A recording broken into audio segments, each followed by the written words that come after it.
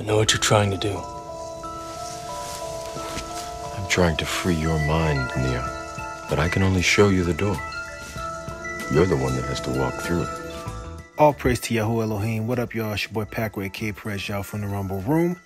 And for today's POV, POV 2, we'll be dealing with repentance and the law.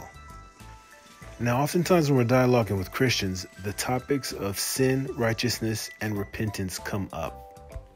If you haven't already, now's a good time to review POV 1, which deals with the notions of sin, righteousness, blessings, and curses.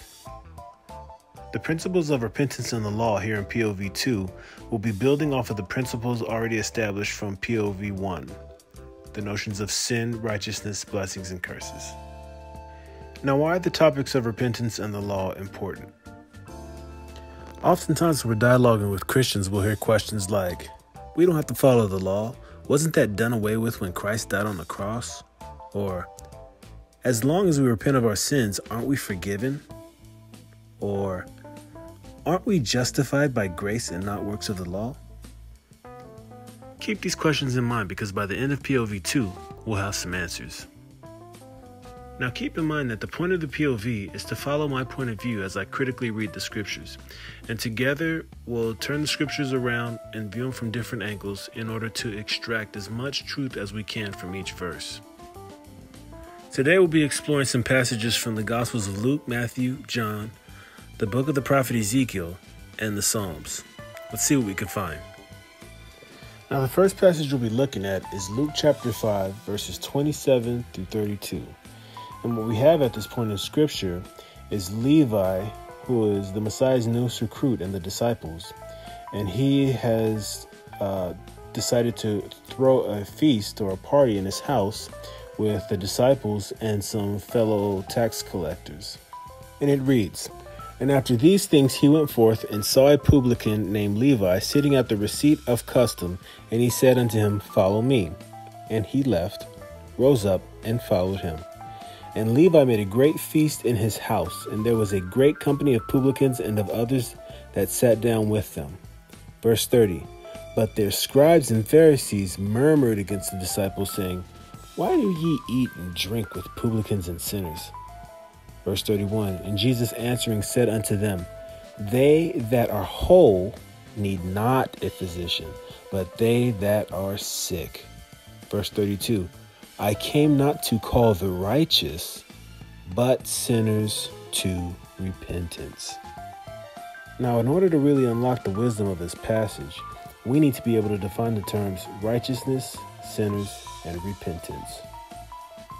Now, if you recall from POV 1, we established righteousness from the precept Deuteronomy 6:25 that reads, "And it shall be our righteousness if we observe to do all these commandments before the Lord our God as he hath commanded us."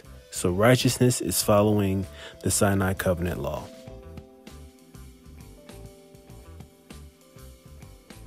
Now, if we transpose that verse by taking the term righteousness and replacing it with sin, we can find out what sin is. We'll define sin. And it would read, "And it shall be our sin if we do not observe to do all these commandments before the Lord our God as he hath commanded us." Now, this transposition of Deuteronomy 6:25, replacing the word righteousness with sin, should jive with 1 John 3:4, which also defines sin.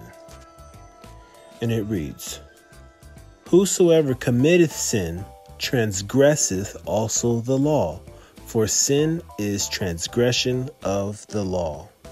Now, if we transpose 1 John 3:4, replacing the word sin with righteousness and taking the elements and finding their opposites, it should logically jive with the definition of righteousness in Deuteronomy 6:25. And it would read, "Whosoever committeth righteousness obeys also the law, for righteousness is obedience to the law."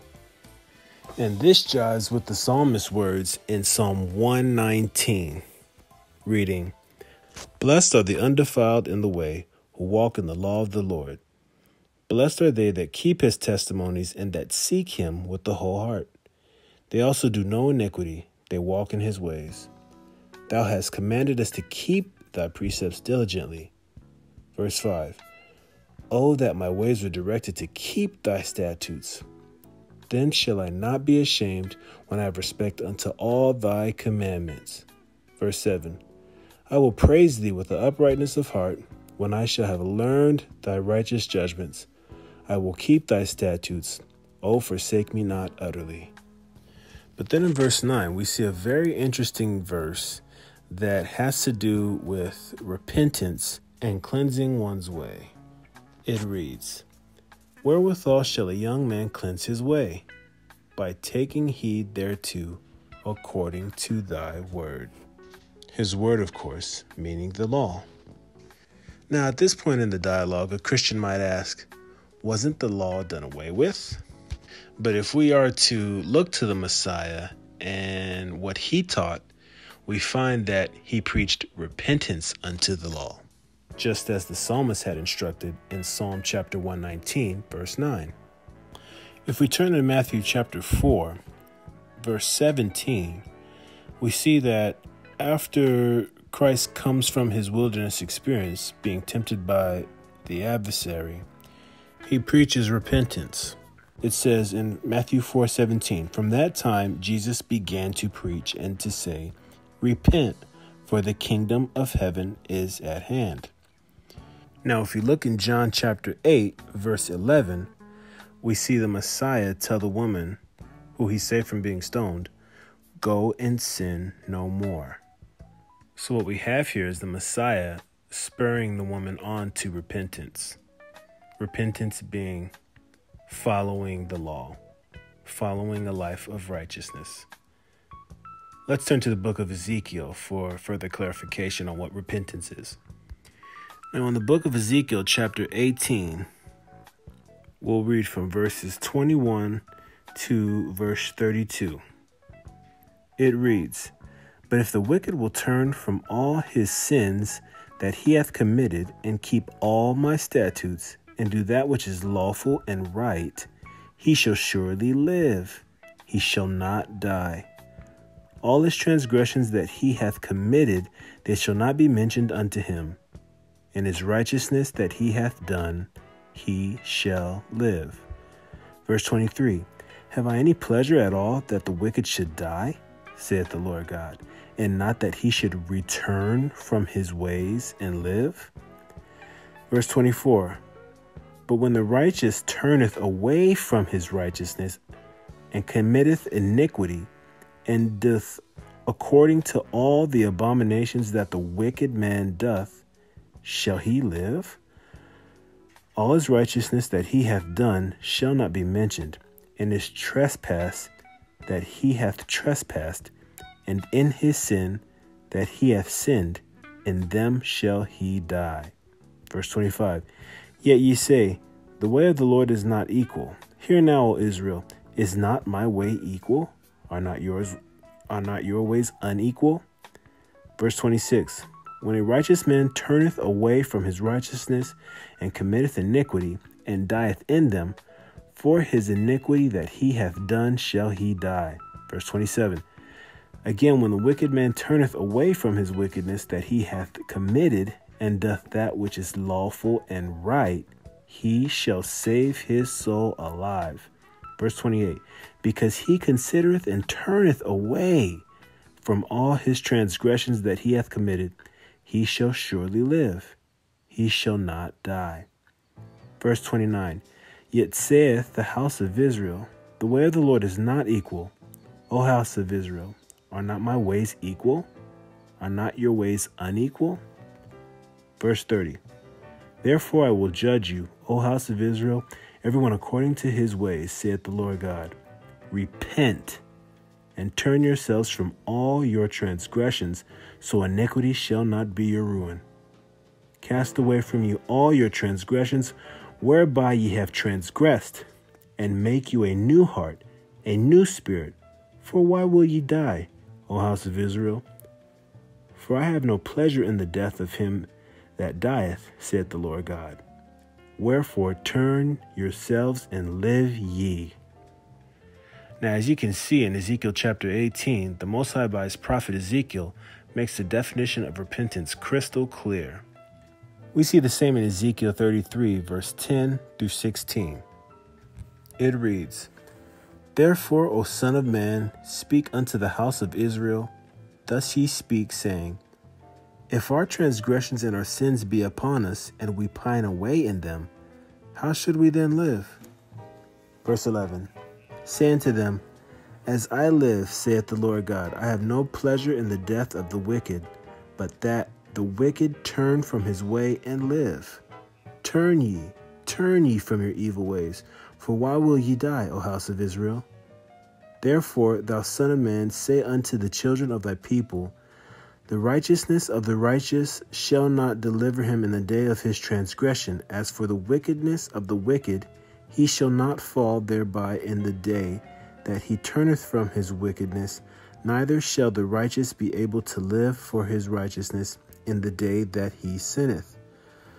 Verse 13, When I shall say to the righteous that he shall surely live, if he trust his own righteousness and commit iniquity, all his righteousness shall not be remembered, but for his iniquity that he hath committed, he shall die for it.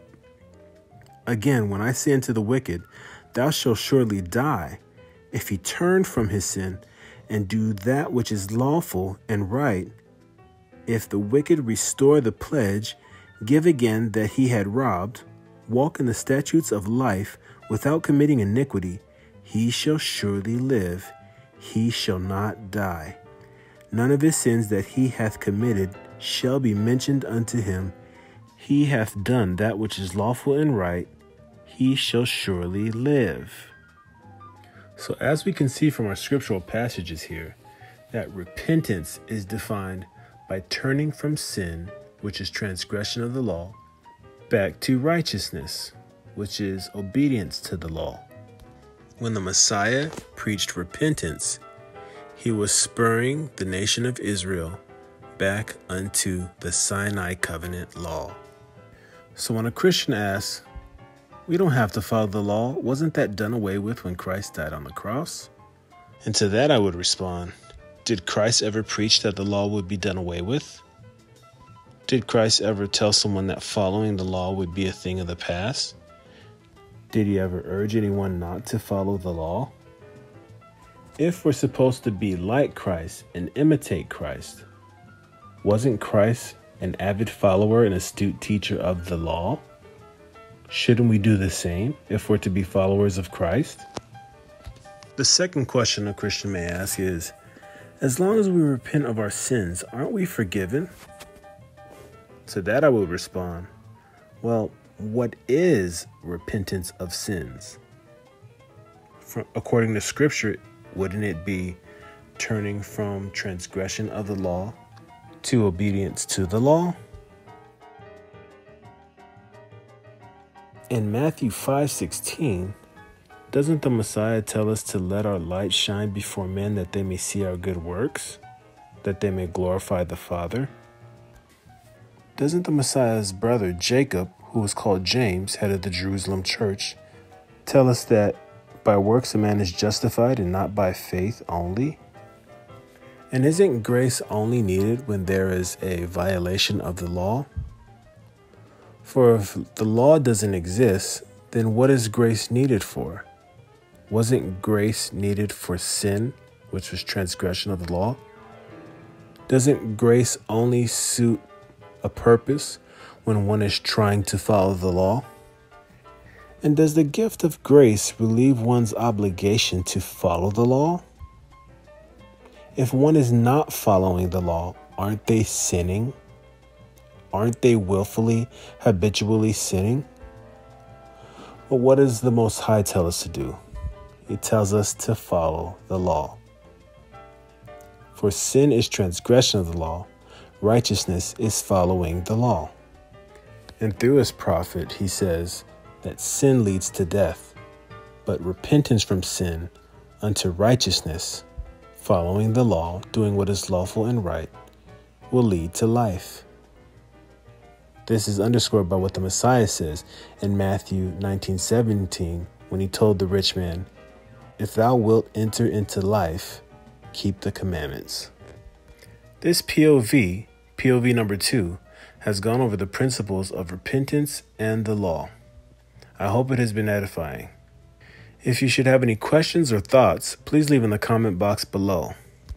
Also, don't forget to like the video and share. I hope this POV has been edifying. Until next time, peace, light, and shalom. I know what you're trying to do. I'm trying to free your mind, Neo, but I can only show you the door. You're the one that has to walk through it.